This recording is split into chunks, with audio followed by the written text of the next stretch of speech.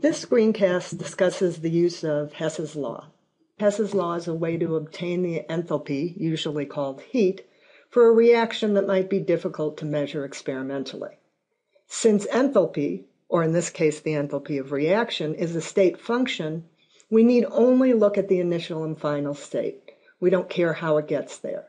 So in this case, our initial state is the reactants and the final state is the products.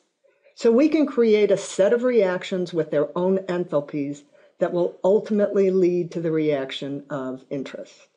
The overall enthalpy for the reaction is equal to the sum of the enthalpy changes for the individual steps of the reaction. The things that you need to be aware of when you're doing a Hess's law calculation. First of all reactants must appear on the left-hand side and all the products have to appear on the right. Also, all intermediates must occur on both the left and right side of the reaction. That way they can cancel each other out since they aren't part of our reaction of interest. If you reverse one of the reactions, you're going to have to change the sign of the enthalpy. Why? Because if the reaction in one direction loses heat, the reverse reaction must produce heat. And if we multiply or divide a reaction, we're going to have to multiply or divide the enthalpy as well. Remember that the enthalpy of the reaction is for the reaction as written. So let's look at an example. Let's say we want to find the heat of reaction for the combustion of methane. We're given the following reactions and their enthalpies, and we're going to use them to figure out what the heat of enthalpy or reaction is for the combustion of methane.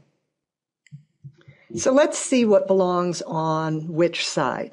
So reaction 1 gives us the methane on the correct side and in the correct amount. So we'll leave it and its enthalpy the way it is. However, we now have the intermediate CH2O that is not part of the reaction of interest. So we need to get rid of it. How? Well, it needs to be on both the left and right side of the reaction so that it cancels out. So currently in reaction 2, CH2O is on the same side as in reaction 1. However, we can't switch reaction 1 since the methane needs to be on the left. So let's reverse reaction 2. Note that when we reverse the reaction, we have to reverse the sign. So now the enthalpy of this reaction is negative 518 kilojoules. So our CO2 and our two H2Os are on the correct side. However, our waters are in the gas form and we need them liquid. So we take reaction 3 right here.